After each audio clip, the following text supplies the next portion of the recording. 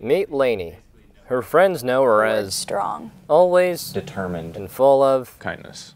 But much of Lainey's backstory can be traced back to when she was just 6 years old, the time she was diagnosed with Crohn's disease. So Crohn's disease is a chronic inflammation of the intestine.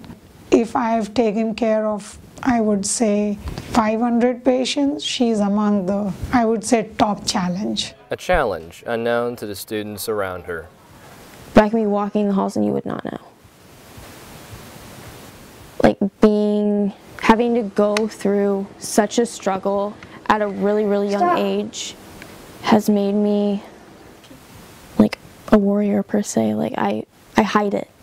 I don't know if that's right or not, but that's how I cope with it, is I hide it. If you think about a lady in labor pains, then you could think about an 8-year-old sitting in a chair with a bellyache. She would scream and cry, and it hurt. And this is, I say, an 8-year-old. 6 months ago, I could see you would sit with her and hold her while she would cry big crocodile tears and scream and squeeze your hand because her belly hurt that bad from the pain from the Crohn's disease.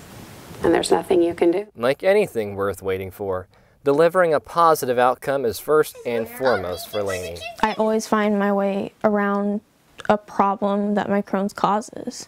I've just that's a big biologic bag. Taken it one step at a time. I mean, this is still the same thing today. But you don't give up. You work through your problem. You make the best of the good days. You make the best of the bad days. And you just keep moving forward. That's one. And what Lainey wants to leave you with begs the question, at the core, is she really that rare after all?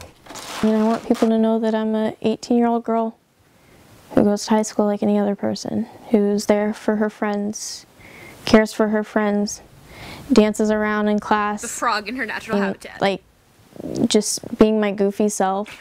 I want people to see that I'm a person. It's tough. So when it's good, you hope it stays good. Reporting for Wolf Bite TV, this has been Matt McCabe and Tess Caldwell.